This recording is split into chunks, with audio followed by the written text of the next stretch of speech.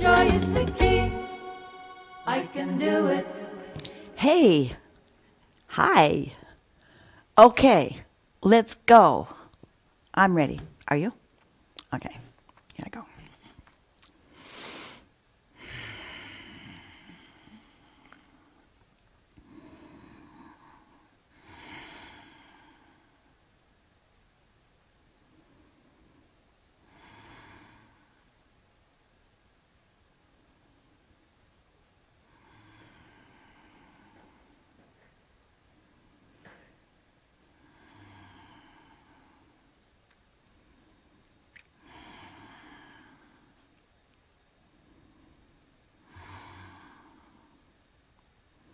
We are here,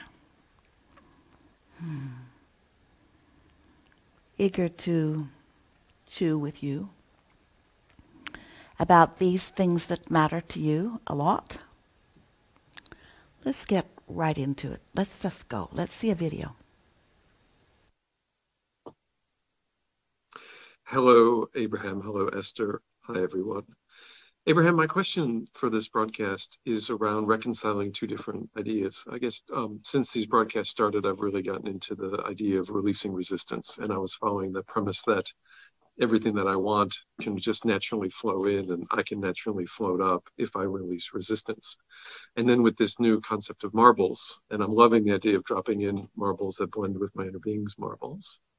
You mentioned that we never let go of any marbles. They're always all in there, even the ones that are out of sync with where we're going. So I'm wondering if you could speak more on that, so I can kind of expand my thinking to include both and to keep from losing my marbles. All right, thanks. Well, you may have heard us say, we say it fairly often, that every thought that has ever been thought still exists.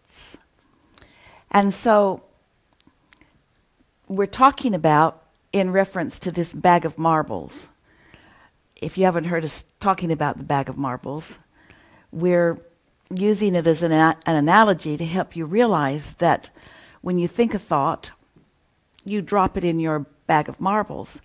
And if you continue to think that thought, that's what a belief is, a thought you continue to think, then that thought, or in this analogy, that marble, is still active and therefore has attraction power.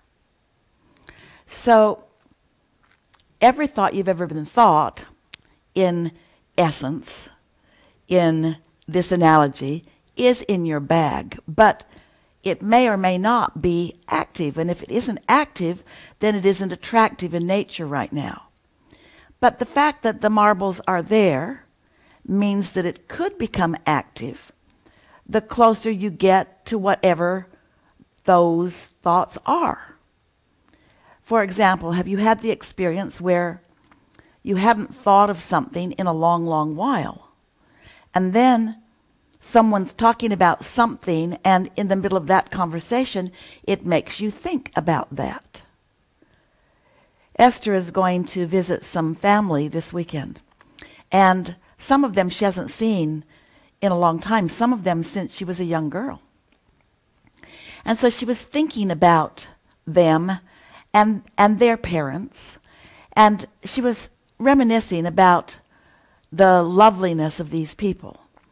And then just now, Michelle walked down the hallway, leaving the studio before the broadcast began, and she said to Esther, "See you on the screen." And Esther said, "See you in the funny papers," which is something that her uncle said to her often when she was a girl, and she has not had that thought in years.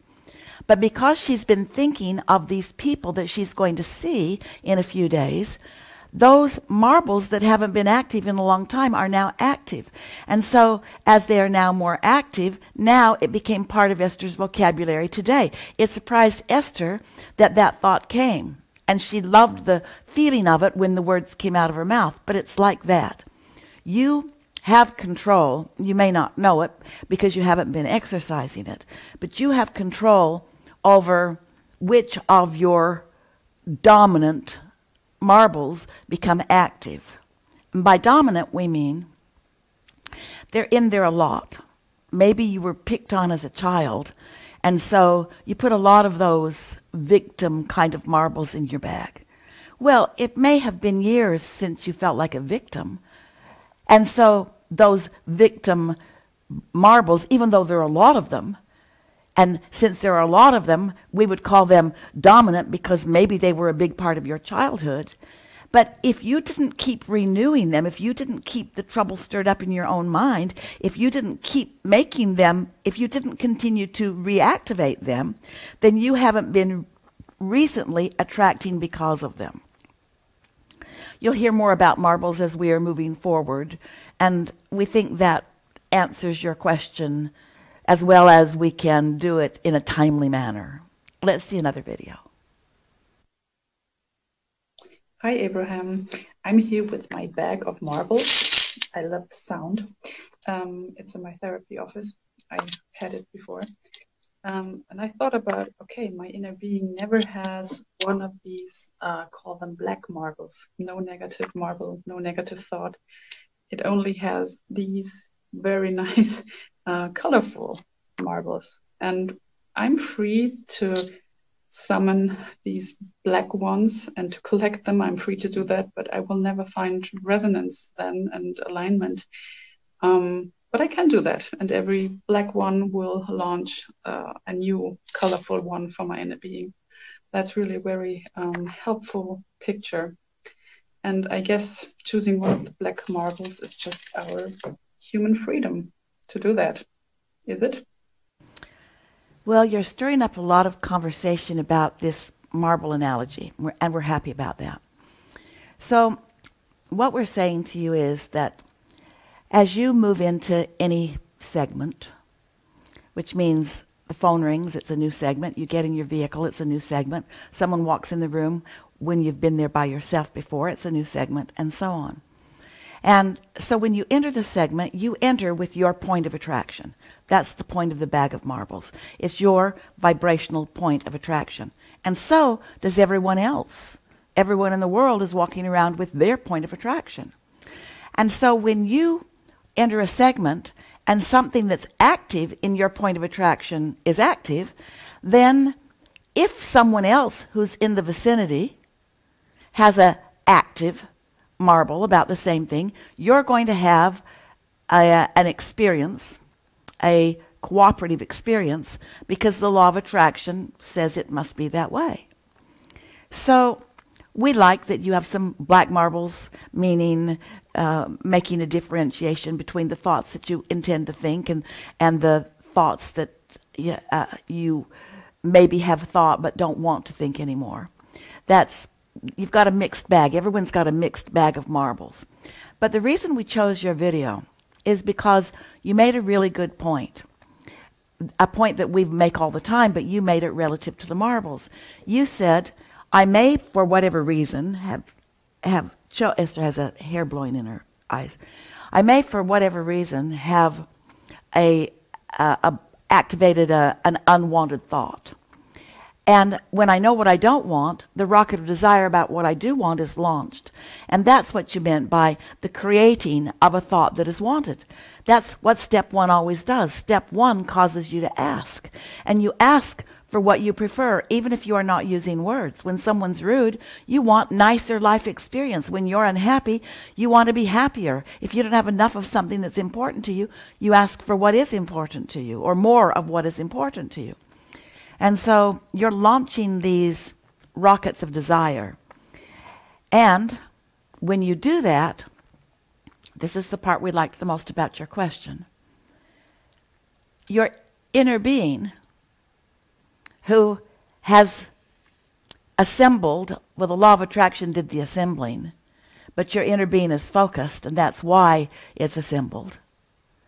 Your inner being has gathered cooperative components to what you desire, and only to what you desire. So really, as we're moving forward, let's carry this theme forward because it'll help you. If what you understand your work to be, first, start again. If you accept that you have a bag of marbles, and rather than trying too hard to calibrate or coordinate your bag of marbles with everybody else's. If you are instead calibrating your physical human bag of marbles with that of your inner being, that is really utilizing your guidance system effectively. And it is also the fastest way to you discovering through calibrating, through paying attention to the way you feel, the fastest way to your being in the vortex, to you being in the state of allowing, to you being allowing rather than resisting, to you feeling good rather than sad, and so forth. And so, yeah, marbles abound, points of attraction abound. Almost nobody is really paying attention to their point of attraction. But when you understand that you've got one, that the law of attraction is responding to it, and that everything that you are living is about that. Some of you, so many questions, a lot of them through video, a lot more of them through what you emailed in. So many questions about relationships. And it feels to you that if this one just hadn't left, my children have left home and now I'm alone. Or my mother was never good to me and now it's even worse. Or my mother is meddling with with her grandchildren, with my children. In other words, so many relationship questions. And it is as if you think that your work for a happier life is to find a way of either getting away from all of them physically, which is very awkward and unnecessary, or making them understand what's important to you and agreeing with you, and then performing things that make you happy instead of unhappy. And of course, that can never be. You're not going to convince other people, even those who love you really a lot, even those whose dominant marbles about you are about love, can still be irritated about this or that. You can have a bag full of marbles about love and still be irritated by the behavior of someone in the moment. And guess what's your point of attraction? Your irritation in the moment, not all the time you've loved them. It's what's active that matters.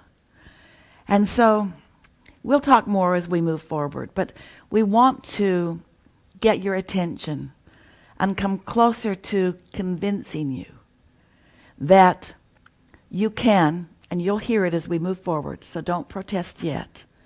You can, a little bit at a time, and that's enough, pick and activate marbles, thoughts, that when the law of attraction responds to your active vibration, you'll like what comes back to you. Let's see another video. Joy, joy. Joy is the key. Joy is the key. Joy is the key. Joy is the key. I can do it.